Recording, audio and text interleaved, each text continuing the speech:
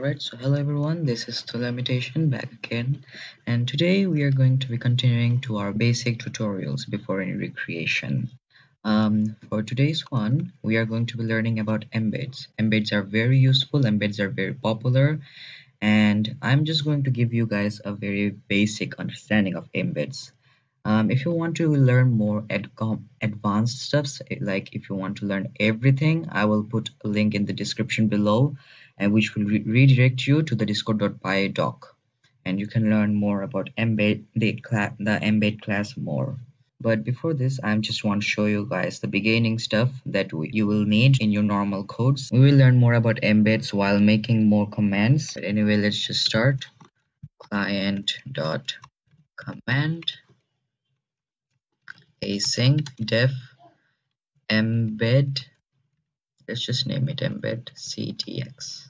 Now we are going to do e. You can give you can give embed, like it's all your wish. We are going to do a.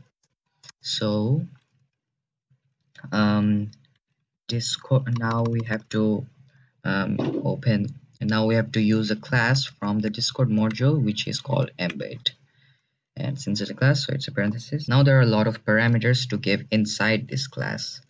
First of all, the title. I'm just going to give title.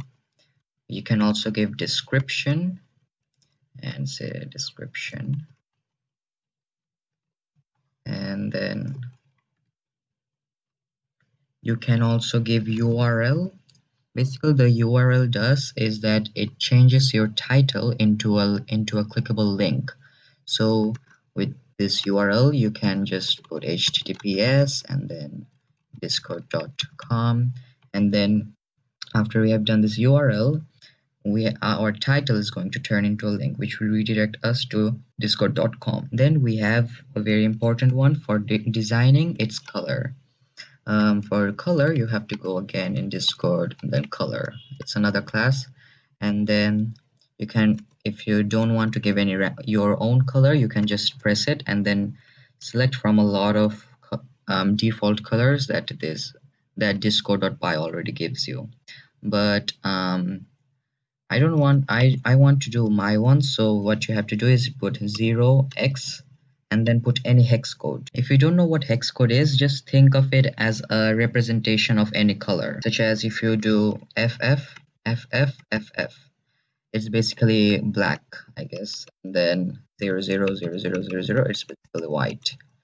I don't want to go too much in depth in hex codes, but just for basic understanding, the first two digits are for the red channel, you know, the RGB. Yeah, that's the thing here.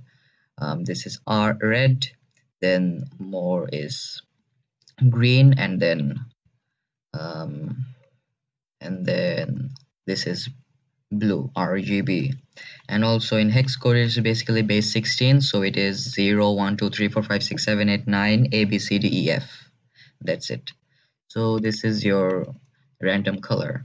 Another one that you can give is timestamp. In order to actually get a timestamp, we have to import another module, which is import datetime.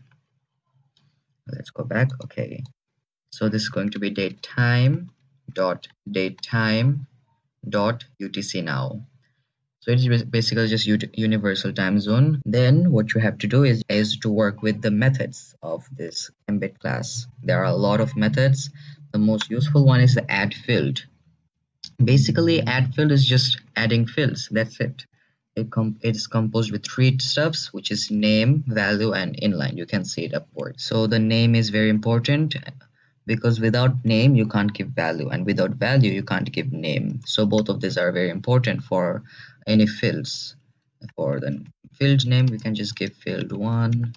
For the value name, we can just give value.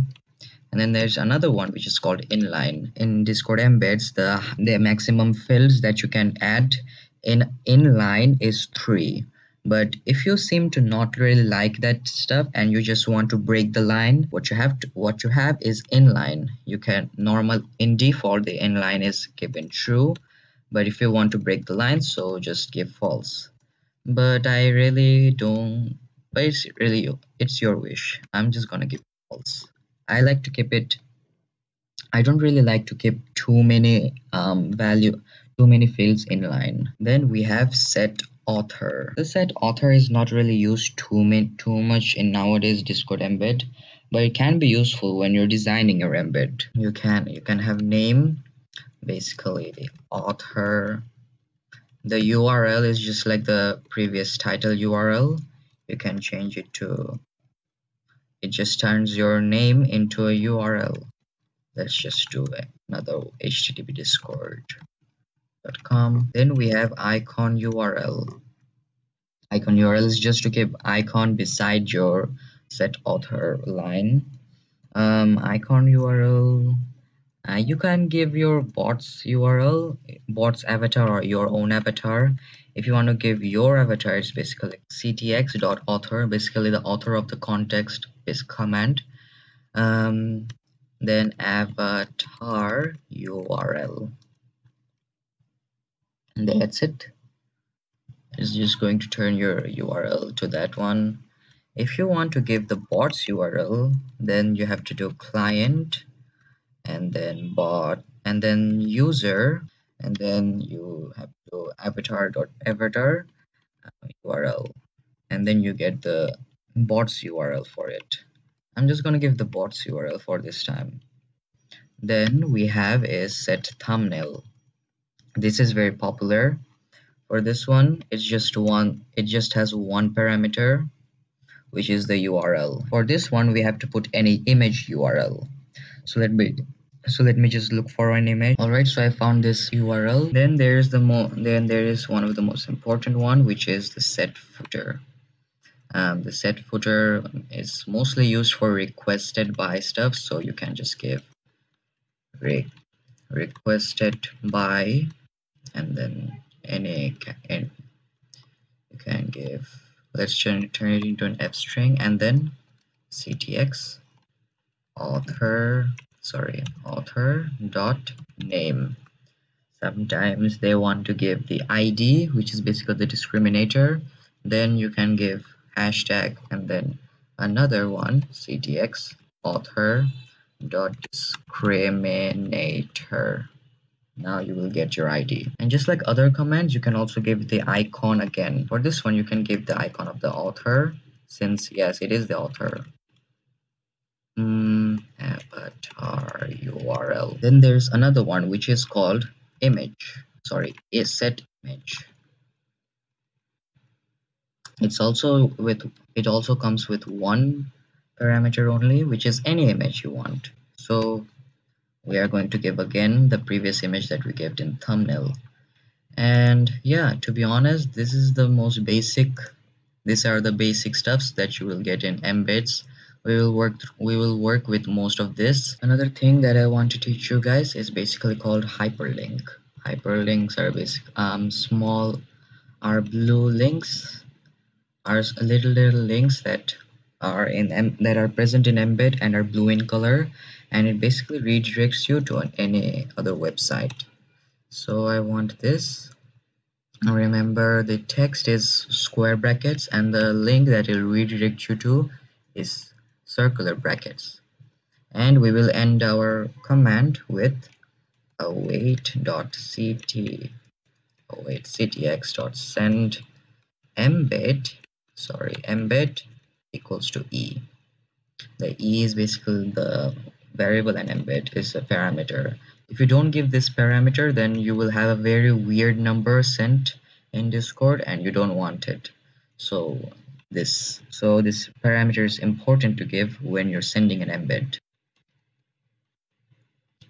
Let's try it. And we have everything. We have the author with a link, and we have the title with a link, the description normal, a field, and then a value, which is a hyperlink. Then we have the image, we have the requested by, and then you have the timestamp, and then you have the timestamp is because we have given the timestamp in title. Then we gave the author. The reason why it's not loading is because my Wi-Fi speed is very less. That is it for today's video. I hope you learned something new, and next week we are going to be creating a very special command.